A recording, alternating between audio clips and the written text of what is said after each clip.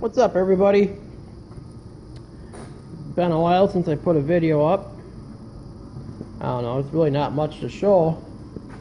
I mean, I got the frame painted, underneath the car's painted. A lot of scraping, sandblasting, priming. Yuck. So, probably why I didn't videotape much, because it's like, watching paint dry. Really not much to show. Oh, what do we see under here? Oh yeah, look at that. So the bottom of the car is painted gray, the frame is painted gloss black. Frame's bolted back on. Turned out pretty good. I'm happy. That's all that matters, right? I did make a patch panel for the floor. And I should have probably videotaped it, and I didn't. But, oh, come on, Mr. Light. There's a couple of bad spots. There's one spot here, a little bit right there and there. But this was the biggest spot that was... I just cut it all out, made a new one.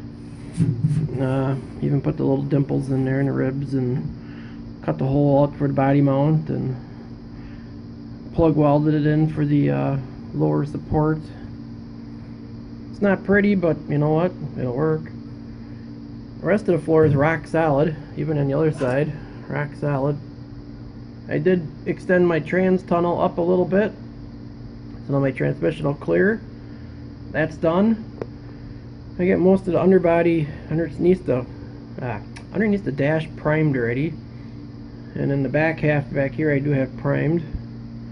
I just didn't prime this spot yet because I'm always standing there. I still gotta sand the dash down. Haven't determined if I'm gonna pull the windshield out yet or not. Kind of leaning towards pulling the windshield. We'll see. Let's see what else. Painted the firewall white just because, why not? Didn't have to, but I don't feel like putting mud in it, so white covers up more than if I painted it gloss black. Here's some dimples and ribbles, and it's good enough for me. This isn't a show car, it's a driver. And I did sandblasting here, there.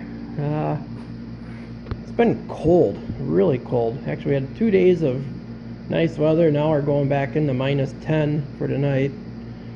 So I did do some sandblasting before it got too cold.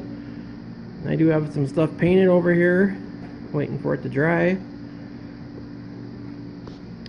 So we are making progress. It's just I should be putting more videos up, but like I said, it's just watching paint dry. Nothing really exciting at the moment. And yeah, that's about it. Workbench is a disaster. Shop is a mess. So I'm just gonna keep plugging away at this. Probably my next feat will be the dash. I want to get that painted before I go any further in here. And then once that's painted, I can start assembling that. Once the suspension parts are dry, I can start putting the front end together. And once I get all these parts so they're not in my way, and all that grinding and sandblasting and all that stuff is done with, I'm going to take this engine apart and see if it's any good. And if it is good, you do a quick re-ring and bearings and a cam and clean it up, paint it, make it look pretty, and get it jammed in a car.